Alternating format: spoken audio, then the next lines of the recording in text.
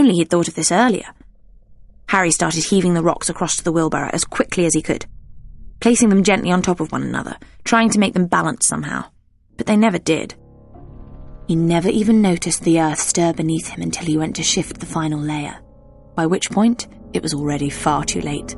A hand thrust through the soil without any warning, cold and clammy, knocking him off his feet, its long claw-like fingers clutching onto the remaining rocks for support, as a second hand burst up, twitching alongside it. Harry watched in horror as some unearthly creature hauled itself up from beneath the ground, grunting and growling, watching him as it rose from its grave, covered in grime, reeking of decay. He tried to run, but couldn't. His legs refused to move. Then he heard the creature laughing, its aura flaring angrily above him, bathing them both in an awful crimson haze.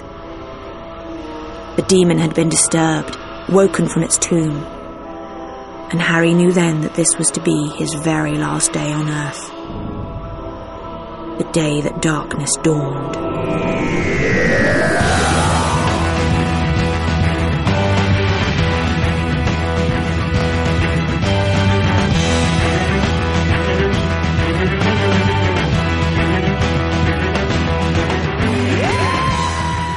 Doctor Who, The Rising Night, by Scott Handcock.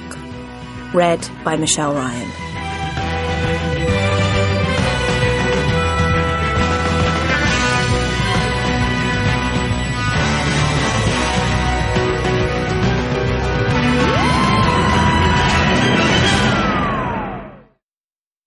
The Doctor's eyes snapped open, and he woke with a start. He wasn't used to waking. He never normally slept, so it took him a few seconds to work out where he was. Or rather, where he might have ended up. He tried to remember what had happened to him, but his mind ached, his head throbbing with an all-too-real pain. What had happened to him exactly? His vision was blurred, but he could still hear voices muttering above him.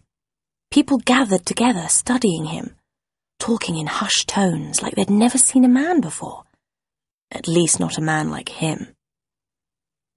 He could tell from the way their voices echoed that he was indoors, and he was pinned to the floor. He could feel a pair of strong human hands holding him down. Still, could be worse. At least the floor was quite comfortable, and they'd gone to the effort of lighting a fire. He could just about feel the heat from it, blazing away somewhere behind his head. Then the Doctor's vision began to clear, and he found himself staring up into the faces of at least 7 officious-looking men, all dressed in a smart array of waistcoats and breeches. 18th century Earth, the Doctor smiled. Got to be.